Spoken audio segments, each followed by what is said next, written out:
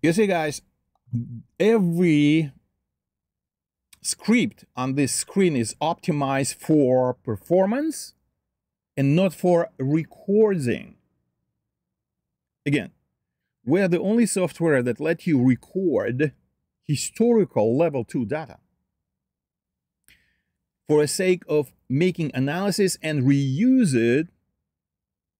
Because like on any other like Bookmap, whatever software, if you just added something or you refresh the chart, the all historical data like this one will disappear over here. Okay? And it's really nasty. Because you're gonna get a fresh data that just is starting, and you're not gonna able to see what happens in the past. What happens in the past over here? This is 1 second, this is 30 seconds, right? In my case, if I use another workspace, by the way, right now it's not turned on. That's why I will lose the data as soon as I'm gonna go to another screen or refresh any of these charts. But the way to save it, you will never lose the data if each of, like this Bookmap is, let's say this Bookmap, where is the indicator? Okay, here we go. Okay, this Bookmap is a heat map, okay, and there is a, you see, it's not writing into the file. Okay, that's why I'm gonna lose the data.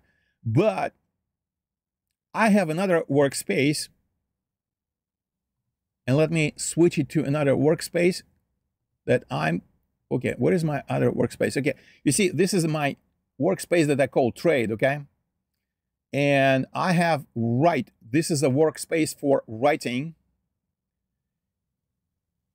Let's see what you're gonna see. I mean, all you see is this is writing ES on a what time frame it is?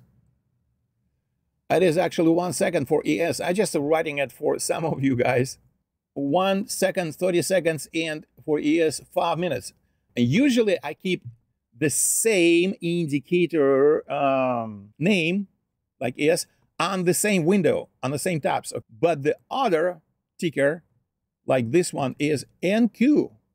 This is NQ, 30 seconds, and I have NQ 1 second, and I have NQ 30 seconds, and I have a 5 minutes, and I have a 30 seconds. But this one is, it's a past dome for a pack level 2. Now, you don't see anything on this chart because it's not necessarily to have anything.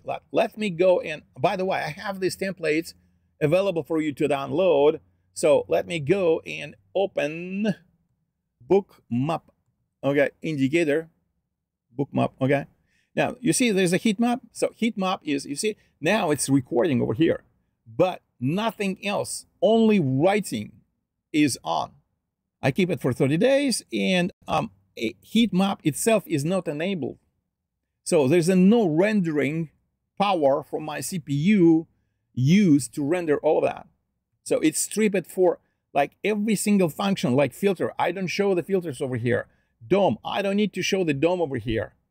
Okay, so it's stripped, and for the sake of just recording the data, write this data, right? It is recording this data into the file.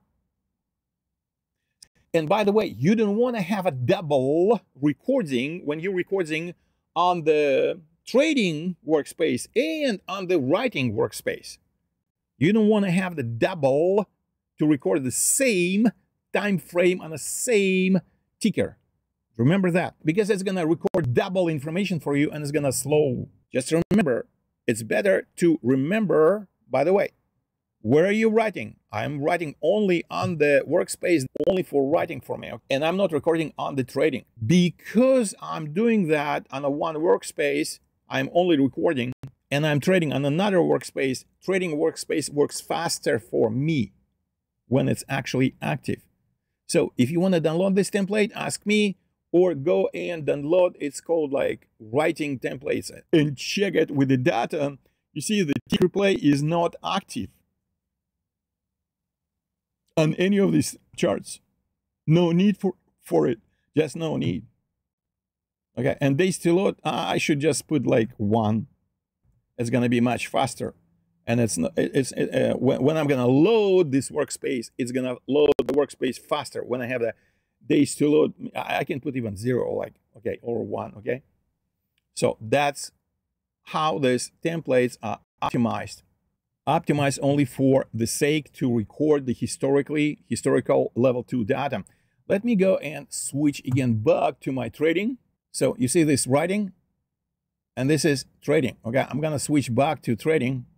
I'm supposed to lose this information, right? Like usually, but now it's recorded, and I'm not gonna lose this data level 2 if I install the indicator or update it, or I click like refresh the, reload the Ninja script.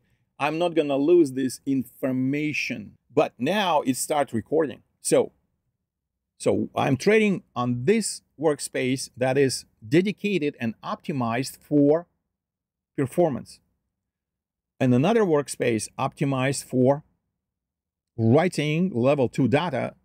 And why I'm doing it? Because I want to sometimes make a lessons for you or tutorials. So I need that data. If you don't need it, there's no reason for you to record it. So just remember, you have a goal in place, and you need to remember not to overlap recording the same time frame, same ticker on both workspaces.